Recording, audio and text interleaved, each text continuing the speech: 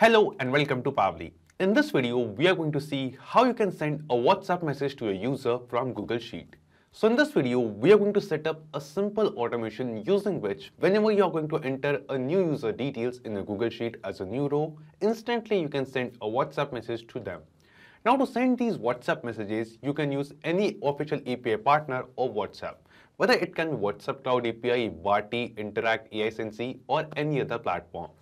And to connect our Google Sheet with these API platforms of WhatsApp, we are going to use an automation and integration platform called Pabbly Connect.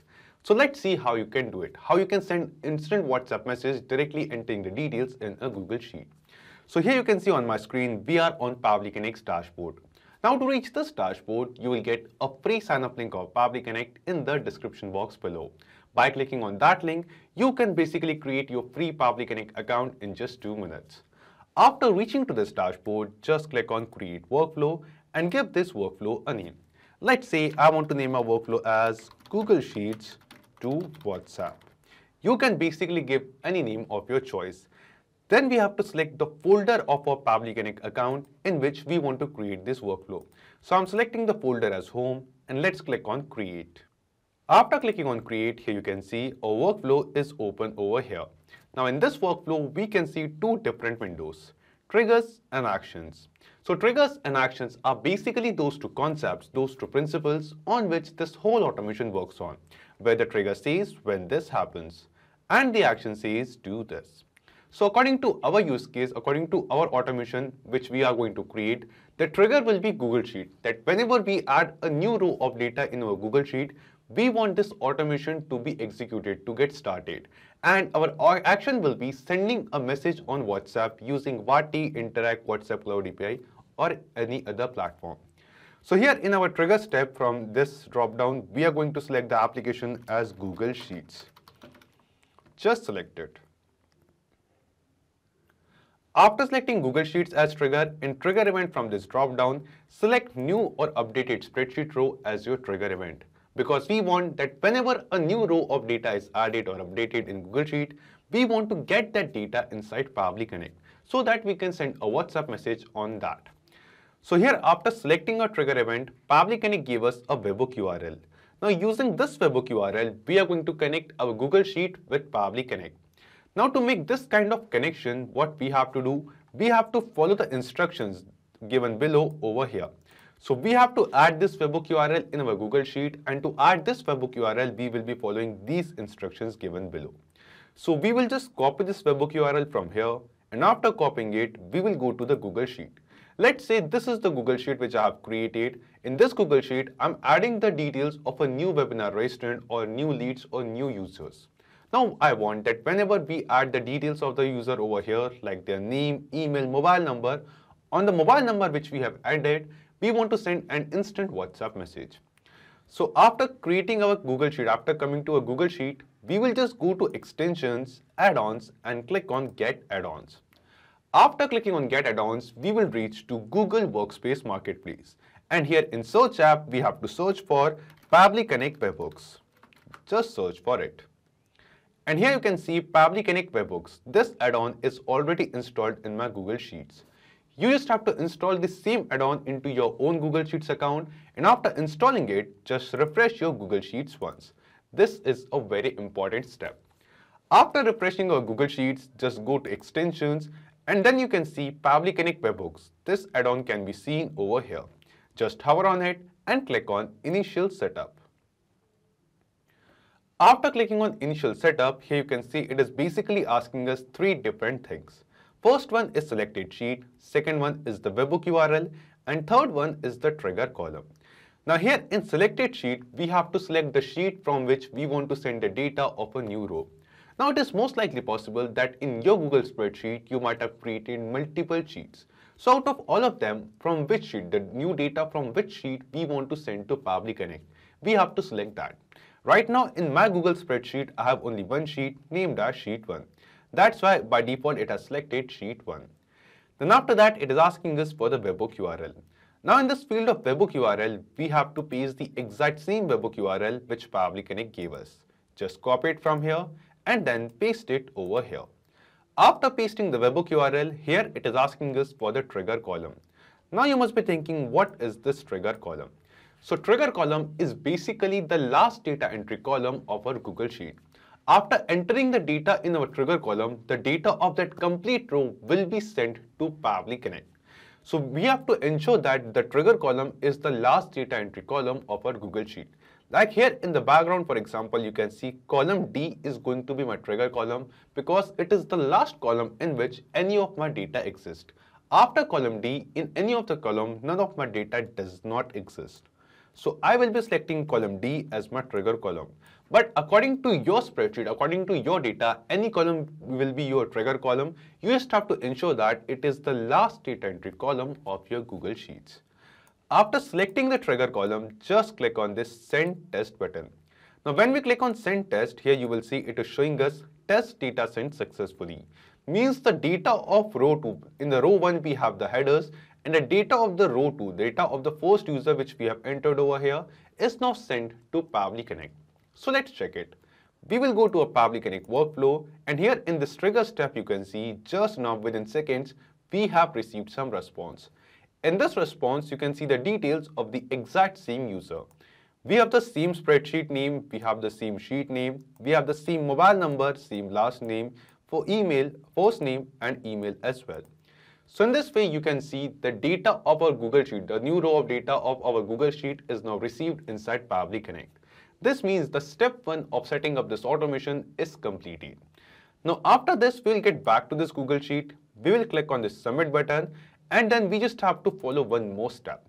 Once again we'll go to extensions, Pabbly Connect Webhooks, and we have to select this send on event option. By selecting send on event, we want to ensure that we are telling this add-on, this Google Sheet, that whenever the data of a new row is added, then instantly send that data to Pabbly Connect. So using the webhook URL, it is going to send the data to Pabbly Connect, but by selecting send on event, we are telling them, we are giving the instruction that we have to instantly send that data. And here the step 1 of this automation is completed. We have successfully connected our Google Sheets with Pabbly Connect in the trigger step. After this, let's move to step 2. In step 2, what do we want? We want that whenever we add a new row of data in Google Sheet, we want to send them a WhatsApp message. So we will just scroll down in this automation workflow and come to this action step. And here in Choose App, we are going to search for Wati. So I'm using Wati to send WhatsApp messages today. But instead of Wati, you can use WhatsApp Cloud API, ASNC, Interact, or any other official API partners of WhatsApp to send the messages over here. After selecting your WhatsApp API partner over here in Choose App, like I have selected Wati, in Action Event from this drop-down, select the action event as Send Template Message. After selecting this action event, just click on Connect and select Add New Connection. Now here we have to connect our Wati account with Pabbly Connect. Now to make this connection, we have to enter the API endpoint and access token of our Wati account.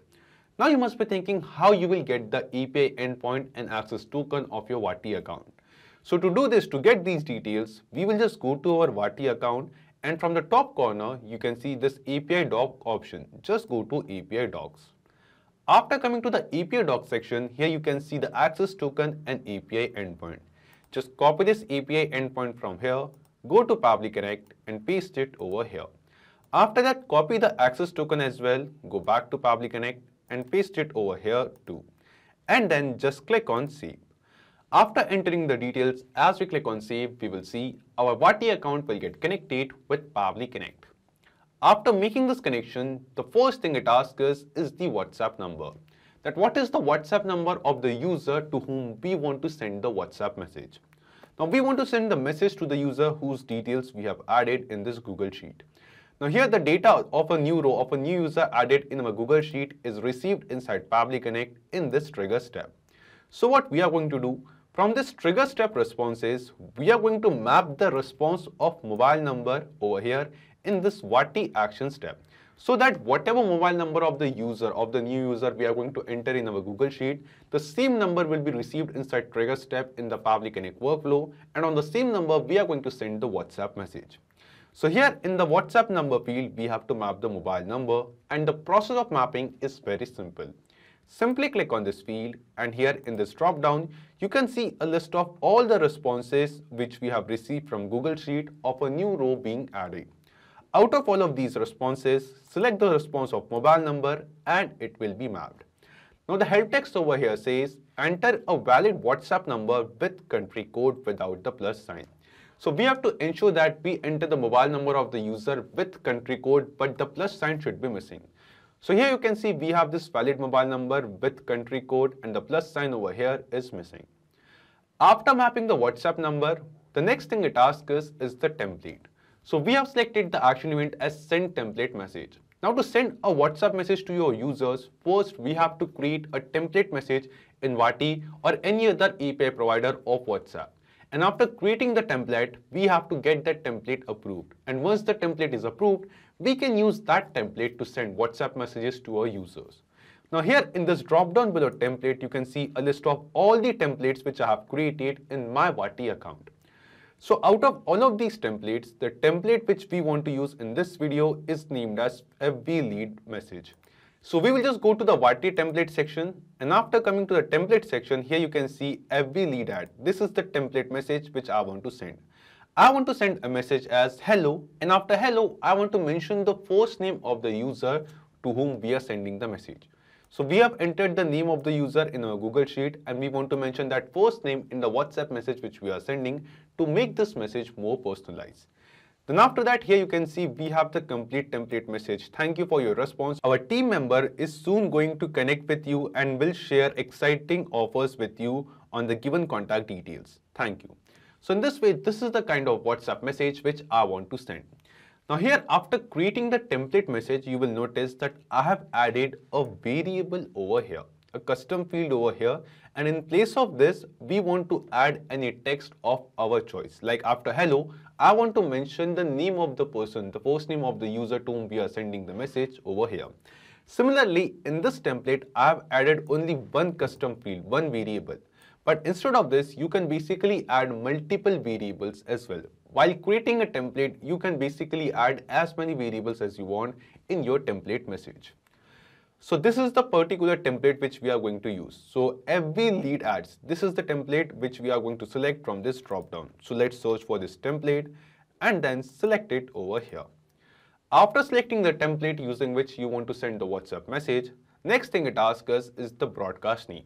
That the message which we are sending, the broadcast which we are sending, what name we want to give to this broadcast. So let's say I want to give this broadcast a name as, for example, welcome message. So this is the broadcast name which I have given. Now instead of this, you can basically give any message, any broadcast name of your choice.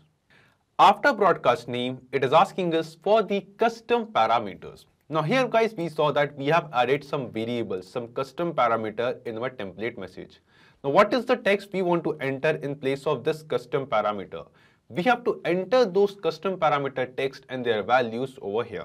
Like here in this custom parameter of name, we want to enter a value, a text as that is the name of the person. So we have to specify this thing in this custom params field. Now to specify this, we have a specific format which is given in the help text, and this is the format.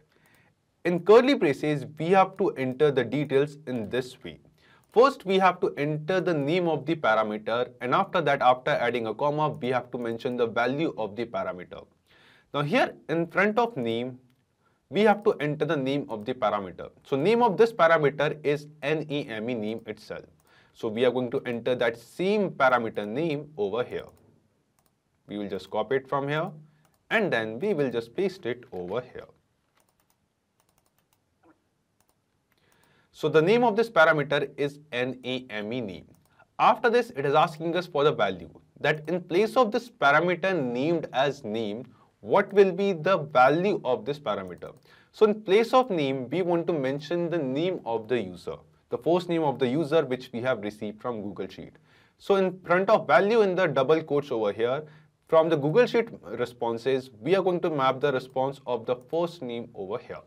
In this way, whatever first name we are going to enter of the user in our Google Sheet, with the same name, we are going to insert the same name in this param of name over here. Then in this way, if you want, you can basically add multiple parameters. You can basically add multiple custom fields, multiple variables or parameters in your template message, and you can specify the value in place of those parameters in this way in the custom params field. So here you can see we have name. This is the name of the value, the name of the parameter, and we have the value in front of it. After adding a comma, if you want, you can enter multiple variables. So if you have added multiple variables after adding a comma, you can add the same thing once again. You can mention the name of the parameter and you can enter or map the value of that parameter in front of it. In this way, you can basically specify the custom params as well. After entering the value of custom parameters, just click on this Save and Send Test Request button. After clicking on Save and Send Test Request, here you can see we have received some response. And this response seems to be a positive response to us. This response shows that a WhatsApp message has been sent on this particular number which we have mapped over here. Basically on the same number which we have entered in our Google Sheets. So let's check it, whether a WhatsApp message is received on this number or not. And yes, here you can see we have received a WhatsApp message on the same number, and in this WhatsApp message after hello, we have entered the first name of the user whose details we have added in our Google Sheets. This means we have successfully created this automation, this perfect method using which you can directly send the WhatsApp message to your users, to your leads from Google Sheet. All you have to do is to enter the details of the user in this Google Sheet.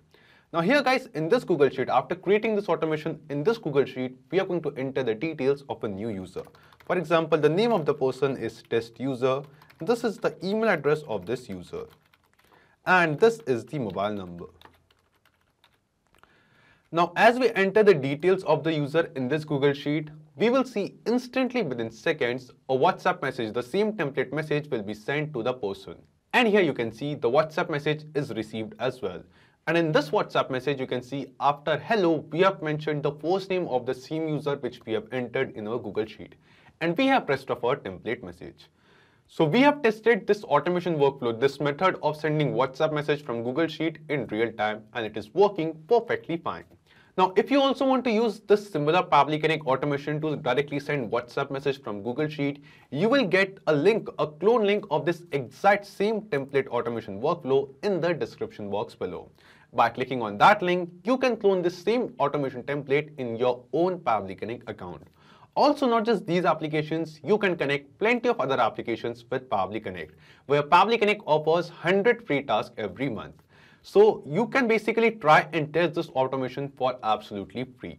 So this is it for today's video. Thank you. Have a great day.